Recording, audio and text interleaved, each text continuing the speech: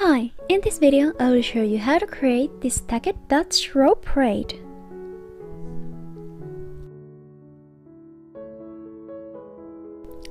Before I start the braid, I spray some water to my hair.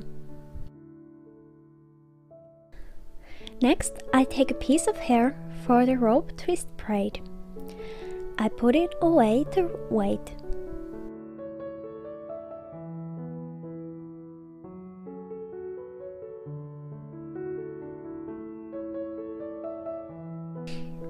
Next, I start the Dutch braid. Take some hair and share the hairpiece in 3 equal sections. Then start to bring sections from side under to the middle. Right under, add hair. Then left under, add hair. Right under, add hair.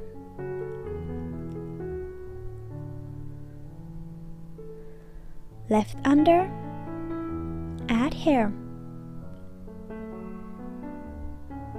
Right under, add hair.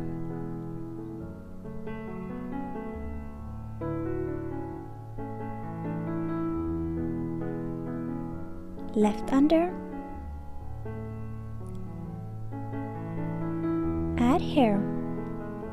As you can see, I pancake the edges of the braid during the braiding. Once you've braided a few stitches after the beginning, leave some hair out of the braid. This is for the stacked braid. Then continue braiding just like you did before. Right under, add hair. Left under, add hair. Right under, add hair. If you want to leave some accent hair out of the braid, remember to do it while braiding.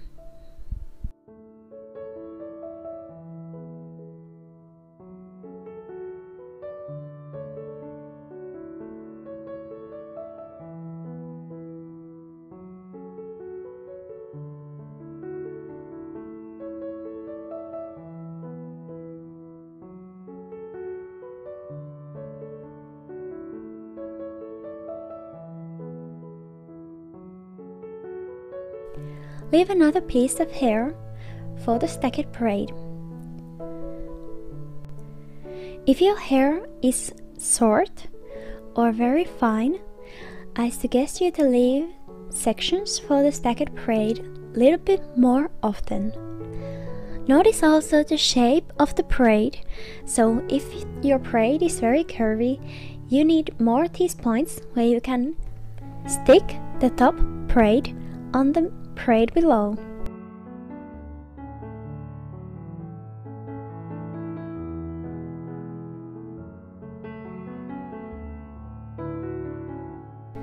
What happens to me very often is that on the point where I stop adding hair, the braid will turn on different direction. So that's why I leave usually 2 strands of hair pretty close to each others on the point where is my last addings.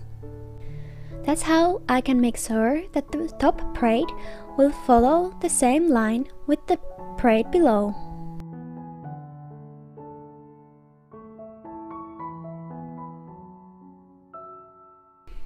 Then just continue the braid until the end of the hair.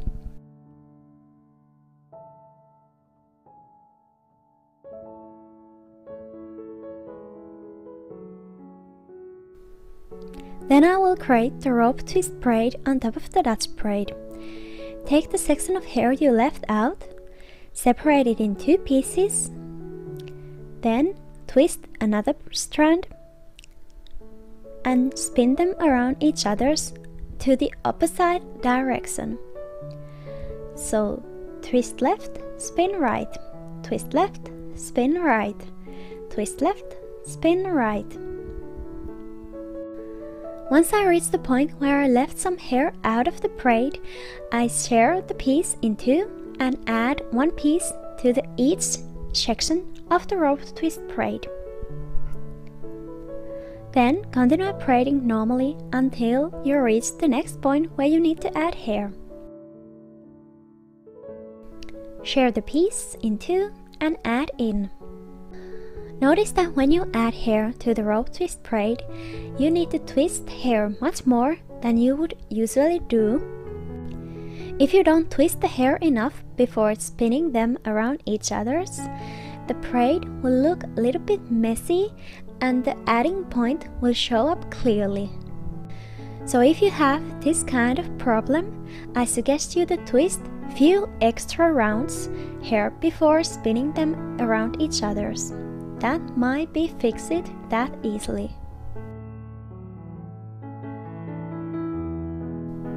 Then just continue the rope braid until it's on the same length with the Dutch braid. Then tie the braids together.